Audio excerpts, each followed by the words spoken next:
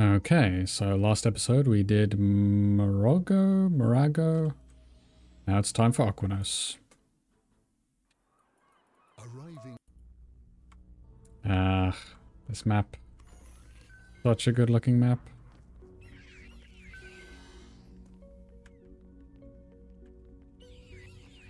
Definitely one of my favorite maps in the game. Best music as well. It's got the best aesthetic and the best music.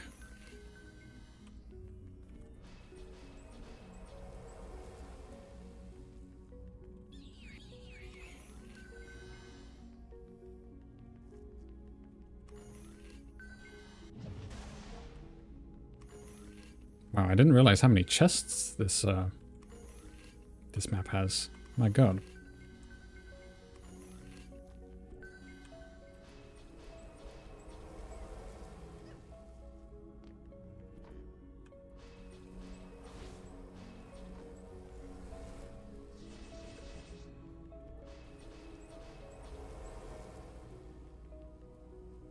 You know what? I'm thinking that I will fight the Kraken over here. So I'm gonna place a healing aura right here, just in case. That's something you want to be prepared for.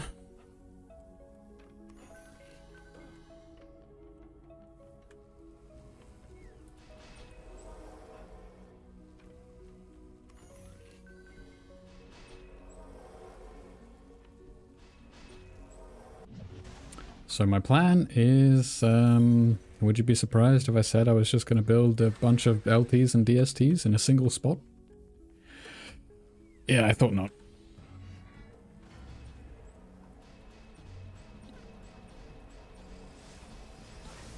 There we go.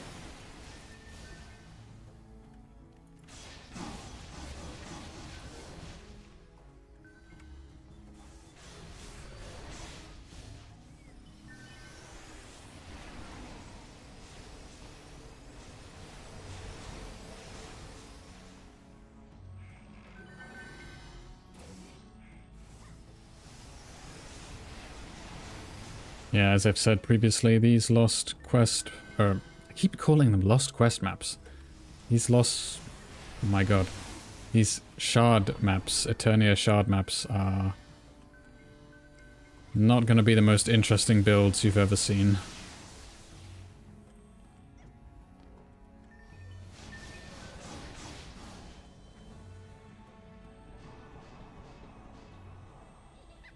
Quite the opposite, I think.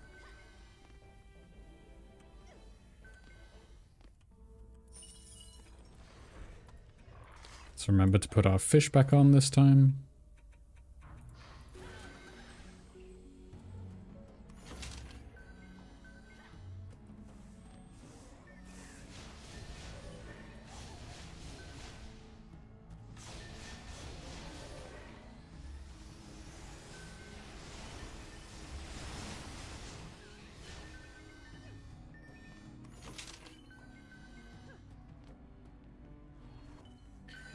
So yeah, it's only going to really be Crystalline Dimension when things get a bit more interesting, I think. And even then, it's going to take until, like, the final boss.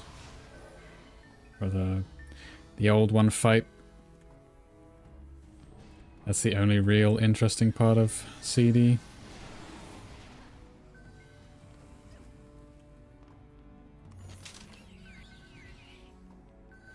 Especially with our current stats, we will face roll CD pretty easily.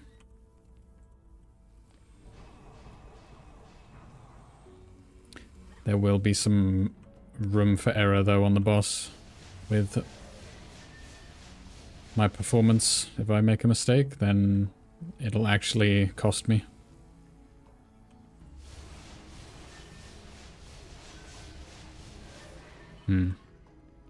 I'm going to want to get rid of that ensnare aura, I think.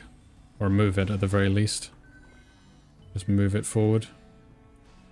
Move it like here. Yeah, it's better. Just so it's... it still kind of is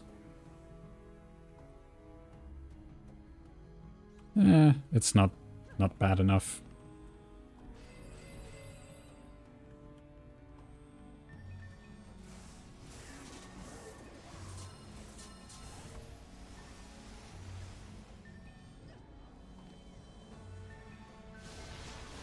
Someone asked me in the last episode if I used actually, was it in the... I don't remember what episode it was on, but someone asked me recently what... if I used the wheel macro. I mean, they said jester macro, but I assume that just means, like, the wheel. Where it'll just, like, wheel whatever combination you want. And the answer is no. I did respond, but, like, my answer is no. And generally, I have used that macro, and I just find it to be a waste of time. It takes like a decent amount of time to set it up so it actually works for you in the first place, because you have to change the color settings for your specific monitor. And I don't know, like, wheeling just isn't that big of a deal anyway. Like, it's not hard. You have to be pretty... I mean, trust a Dungeon Defenders player to be that lazy, I suppose. Makes sense. Not shaming anyone who does use it, obviously. It's just... It is too much... It is, in my opinion, it's more effort to set it up than just, like, wheel manually all the time.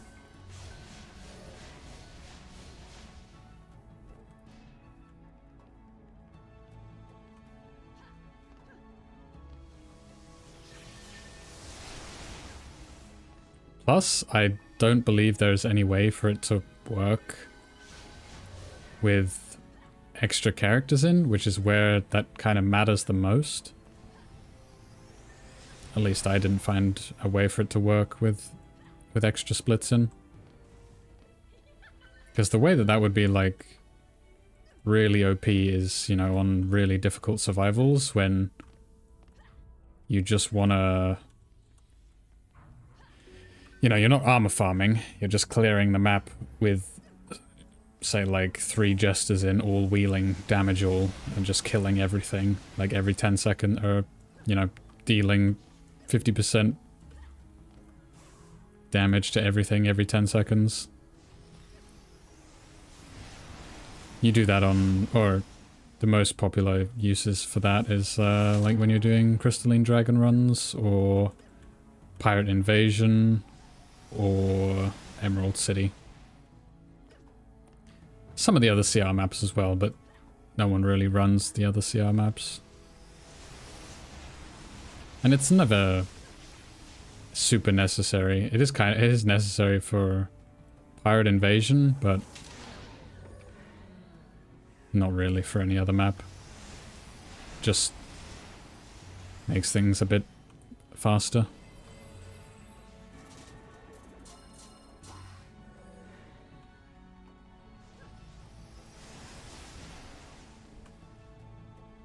Let's just get this healing aura fully upgraded. That's probably all I'm gonna bother with.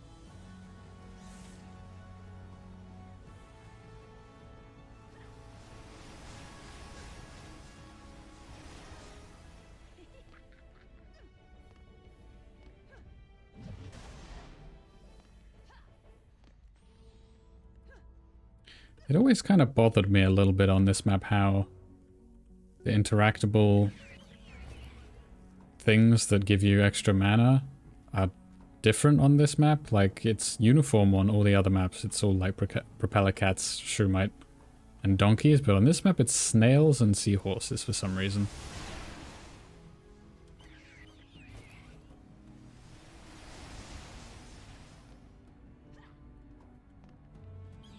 Personally, I think I prefer the seahorses. I don't know, actually. They look a bit deranged.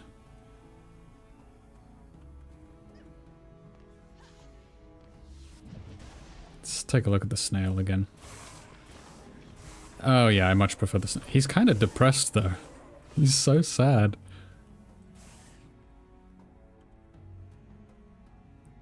Or maybe he's just bored.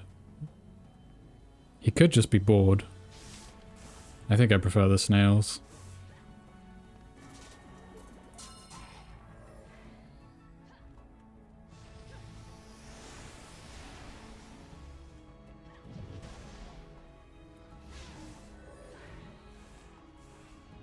Speaking of wheeling, this might have been something I mentioned before, but a little tip is when you have two of the same, say if you have two swords as your two first icons you need to click, you can press space to count as a click and your actual mouse click at the same time, and it'll just do both of them one after another.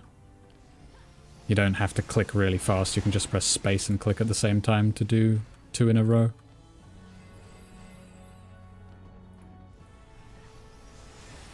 And then if you have three lined up in a row, you can press right click and it will click for all three.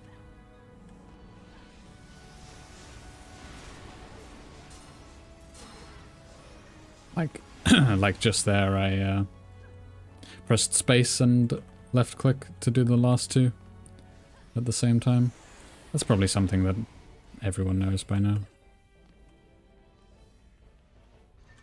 Probably something you just pick up from experimenting. Or maybe not. Some people just like don't experiment, I guess.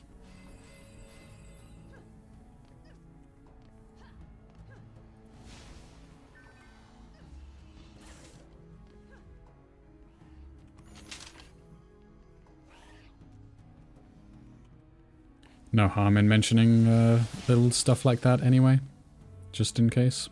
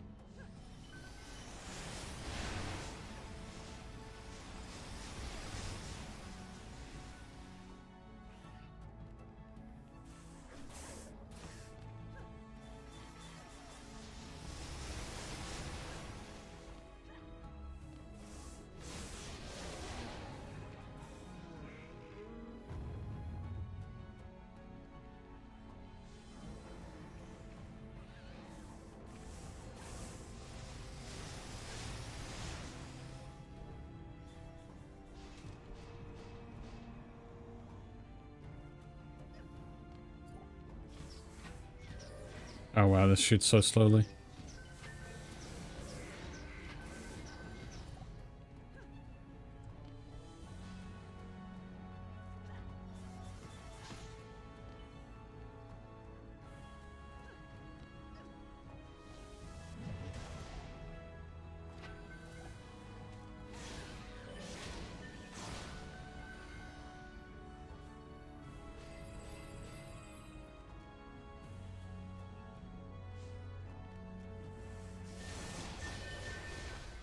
There we go. Time for the boss wave now.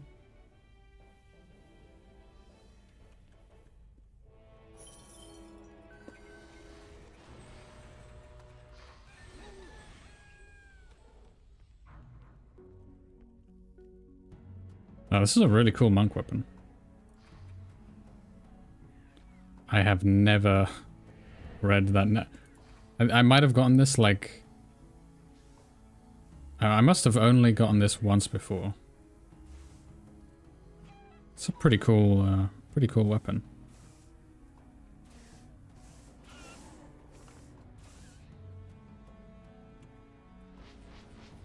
Oh, it's got boring, generic-looking projectiles.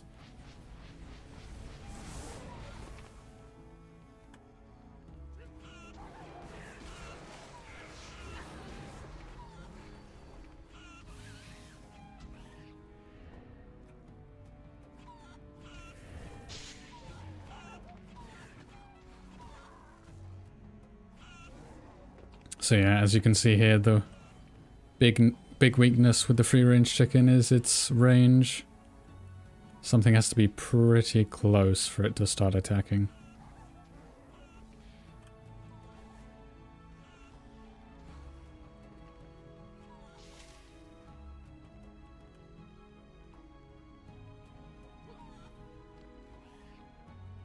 Which is why probably the next DPS pet I'm interested in getting, at least a sort of decent ultimate, is going to be the little wizard.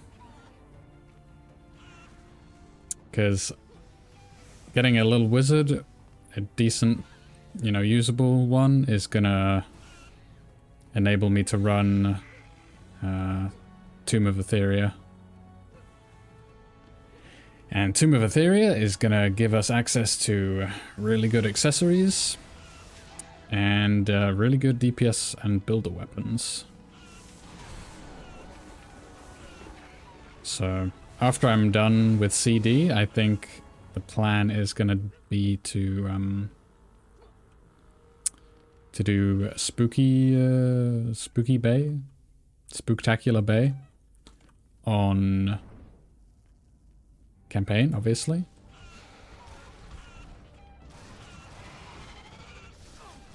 And then on survival. Okay. I did in fact not need to build a healing aura. This is pretty laughable. Yeah, okay. Nice. You get a piece of armor from this as well. I forgot about that. You can see the crystal in his mouth. It's pretty cool. Let's see. Did we get an upgrade? Ooh, what the hell? This is actually pretty rare. Like, to get an ultimate Lemurian halberd is actually pretty rare. And these upgrades as well. What the heck? Okay, then.